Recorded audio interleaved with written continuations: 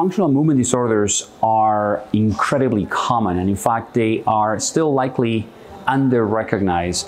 The frequency varies. In our own practice, it's about 5% of all the patients that we see.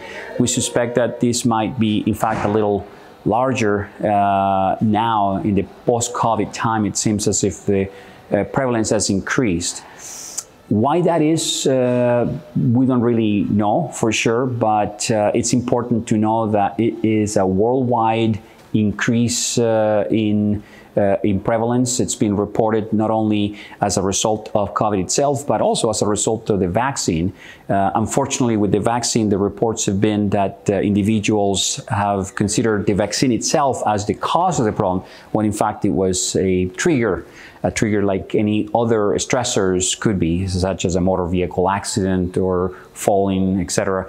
Some of these do create the onset of the abnormality that we call functional, but they are not the cause of the problem, rather the precipitant. But it seems as if COVID has somehow brought greater awareness of this problem.